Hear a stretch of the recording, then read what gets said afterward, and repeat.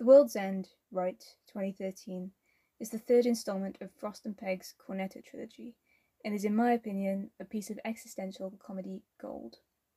Of the trilogy, consisting also of Shaun of the Dead and Hot Fuzz, I believe that this is my favourite. From the clever use of foreshadowing in the names of the pubs, to the outlandish and unexpected yet believable sci-fi plot, it really is something special.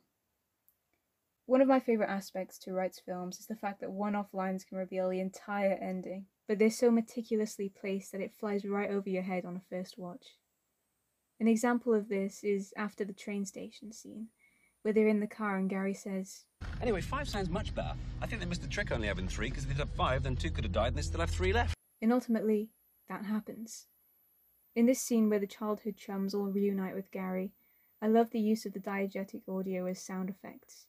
The close-ups of the characters' blank expressions while the clock bell chimes 4 times is so cleverly placed, as it's right after they scorn Gary for arriving at 4 o'clock. Well then, let's get this antique on the roadshow!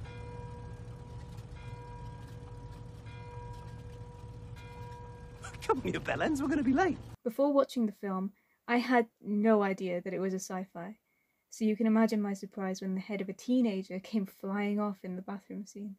His head just came off! No, Gary! The way that the teenagers mirror the friends as they stand opposite each other before attacking establishes the blank versus human conflict right from the start. Also, I absolutely love the fact that during the fight the camera follows a different character as they each pass each other. It really immerses you and places you within the chaos since it's handheld, as well as showing some very well-timed comedic choreography.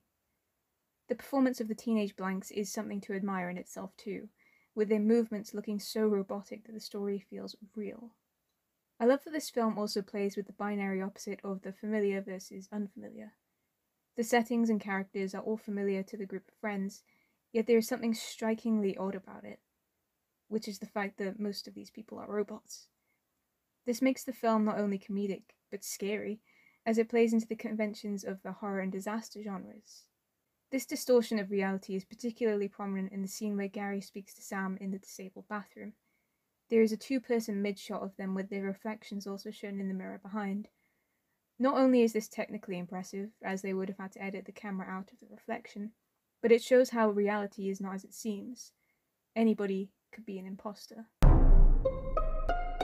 The ending of this film is one of my favourites of Wright's work with Pegg and Frost. Gary standing on the table to assert himself towards the aliens is symbolic of his slight moral high ground, ironic for his character. Even though they are underground in the pub named The World's End, arguably the lowest they can be, reflecting their place in society. However, as Gary comes to terms with his imperfections, he steps off the table, since he no longer has anything to prove. Gary walking into the rising sun after the explosion is symbolic of a newfound sense of optimism and purpose. His character development shown in the close-up of him where he is no longer known as a cock, but a king who is sober and lives for others instead of himself. Who the hell do you think you are? Me? They call me the king.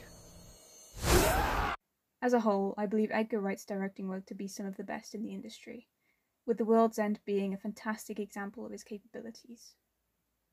Growing up with his work surrounding me, all the way from when I was a child watching Shaun of the Dead, to being a teenager and seeing some of his latest work like Baby Driver, it has always piqued my interest. And that's why I love The World's End. Let me know what you think of this film in the comments below, and I hope you enjoyed my review. See you next time. Oh, fuck off, you big lamp!